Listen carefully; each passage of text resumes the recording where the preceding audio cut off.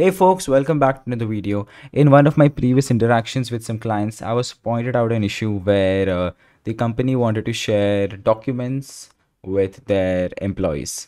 But there are different departments in every company, right? There must be a software department or an HR department, admin, logistics, etc. So they wanted to do that task, but they wanted to share the document with different access types to different departments. So they had around 100 email addresses and 100 employees with 100 email addresses of different departments, right? So they wanted to give the admin department the editor access of the file, the HR department the commenter access for the file, and the software department with the viewer one. So as you can see in the sheet, the different types of roles with their access types, the admin, HR, and software department with the editor access, commenter access, and viewer access. And they wanted to share this Google Sheet with them. You can see this is the import HTML function that I've used. If you want to understand how that works, I've created a video on that. I'll be leaving that link in the description. You can check that out. So let's move to the problem that they were facing. So they wanted to bulk share this document with their employees. So yeah, doing this manually would be a very difficult task, like going to share, pasting the email address, and then changing the viewing type. Like if I type in here Aryan Irani and I do editor or viewer and stuff like that, it will be a very long and manual process. So that's where the automating Google Apps script comes in. So in this video, I'll be showing you how to bulk share Google Drive files such as Google Forms or even Google Sheets and stuff using Google Apps script and the Google Drive app. So let's just get started.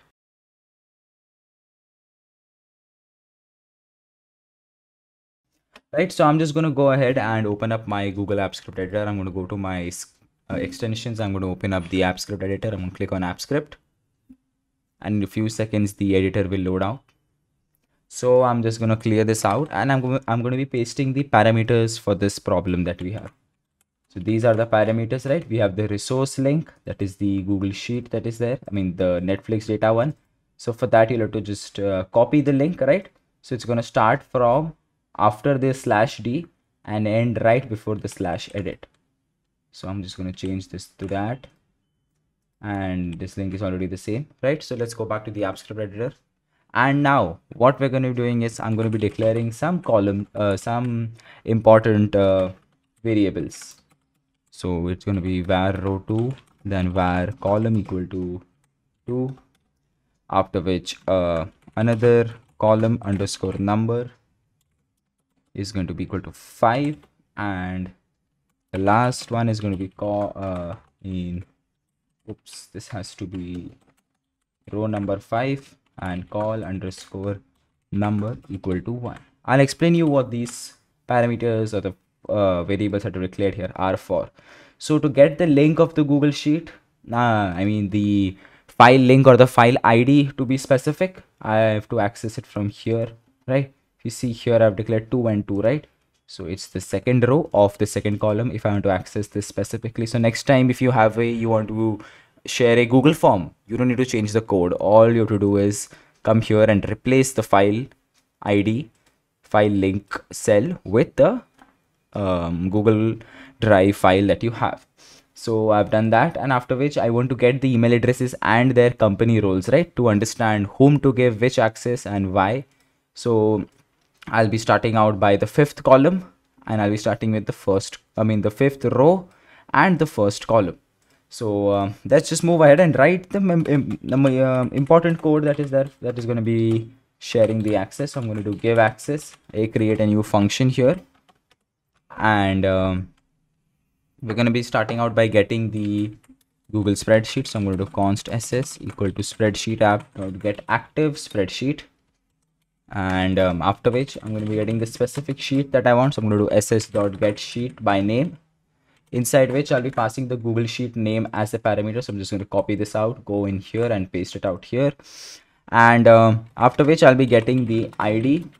So I'm going to do sheet.get range, inside which I'll be passing the parameters that I just declared. That's going to be capital row and column. After which I'm going to be doing get value. Now when you do the get value thing, you get two options. One is the get value and the get values. Since this is just one specific cell, I'm just going to be using the get value function, and after which, just to check whether we have got the correct link and stuff, so I'm just going to do logger.log ID. Go ahead and click on save. I'll just name this project as drive access.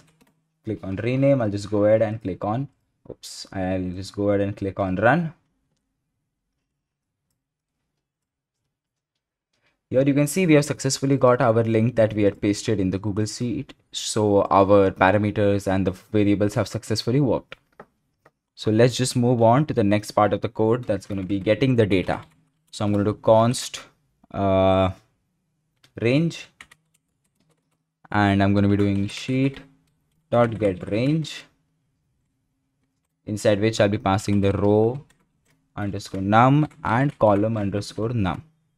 After which I'm going to be doing sheet dot get last row, right?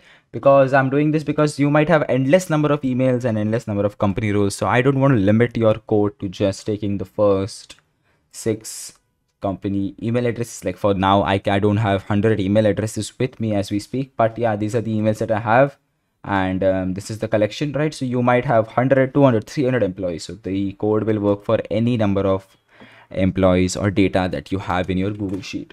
After which I'm going to be adding a comma, which means I want the data to enter the second column because I don't have any other data that is there here, right? After which I'll just go ahead and do a logger.log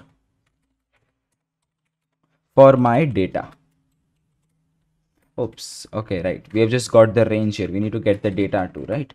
So I'm going to do const data equal to range dot get values.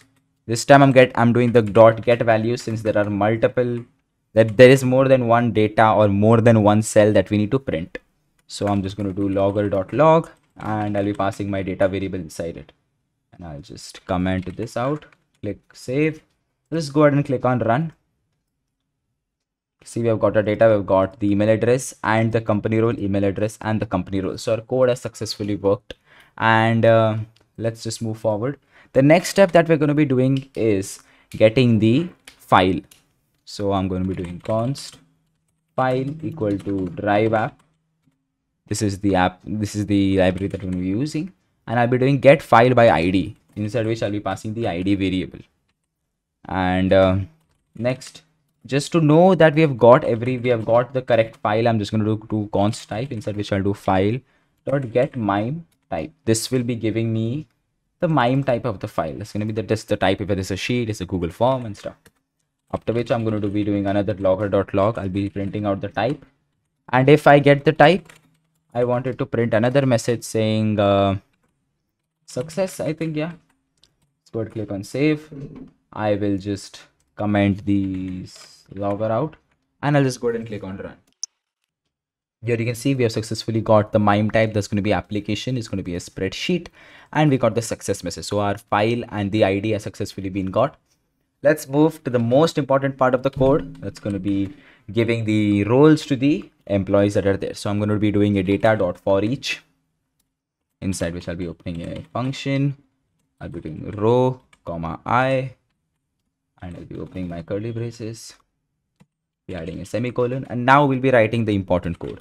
So first I need to get the role, right? To give special accesses to different email addresses, I have to get the roles. So I'm going to do var role1, and I'm going to be doing var email address email equal to row 0. Why have I done this is because, okay, it's saved.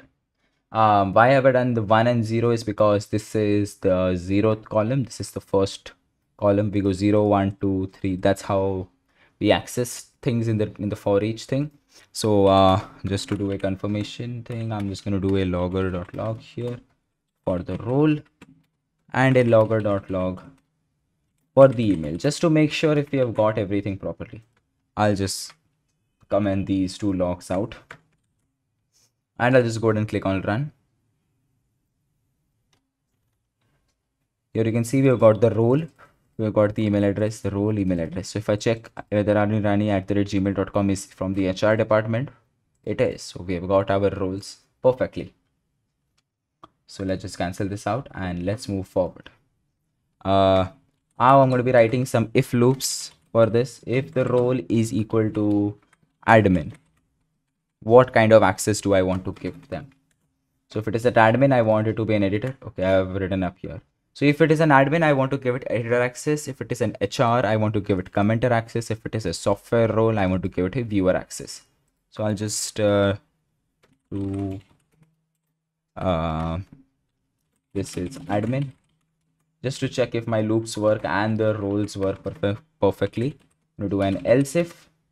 I'm going to do role equal to let's just say HR, and I'll just do another logger.log here. Cancel this. Okay, I'll do a logger.log here, and I will say this is HR,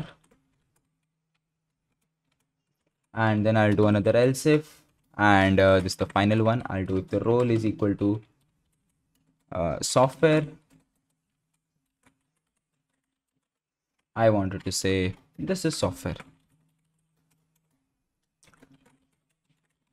Let's go ahead and click on save, and let's just go back to my sheet and see how many I have. 1, 2 HRs, 2 softwares, and 2 admins. So I think I should be getting 6 outputs of 2 to each. I'll just go ahead and click on run. Okay, I forgot to comment that out. Wait, I'll just comment these logs. Click on run. Right, I just forgot to write this is software, but yeah, we have got 2 of this is HR, this is admin, and software. So right, our code is working perfectly. Now let's write the final line of code that will be sharing the access. So we'll do file dot, when I do add, you can see editor, commenters. I want to add an editor. I can, and I'll put it in, and I'll do the email function here. I'll pass in email as a parameter. So if the role is equal to admin, the code will go ahead and add that email address as an editor. If I go to this one, and I'll do file dot add, and if it is a HR, I wanted to give them commenter access, right? And I'll be passing the email address. And in the end, for the software department, I wanted to give me a file dot add viewer, and I want to do viewer. Go ahead and click on save, and I think our code is ready and good to go. I'll be just creating a menu function here. If you want to know more about the menu function, I'll be leaving a video link in the description. You can check that out. So I will just creating another function called on open. This is the typical name that I use for creating menus. I'll be doing var UI equal to spreadsheet app dot get UI. Right, oops, what's happening? Yeah, so after this, I'll be doing UI dot create menu, which will do it, and I need to give it a name. So if I scroll up here, it will tell me the label for the menu, right? So I need to give a label. So I'll just say share access, and after which I'll be doing dot add an item, and so first you have to give the caption, the string for it, and then the function name that you want to run. This is the label for the menu item with the first word okay, and you can add an item, you can run it. So I won't be explaining too much about menus. If you want to learn more, I'll be leaving that link in the description, and I'll just do run code, after which I'll pass the name of the function. That's going to be give access, and I'll just paste it here, click on save, after which our final line of code is going to be add to UI. I need to add it to my spreadsheet. I'll just go ahead and click on save, and I think we are ready and good to go. So I'll just go ahead and run the code. First, I'll just click on open, and I'll run it and see if it adds the menu to my Google Sheet. I'll go back to my sheet. I can see share access, and it is showing me run code. So if I just go ahead and click on run code,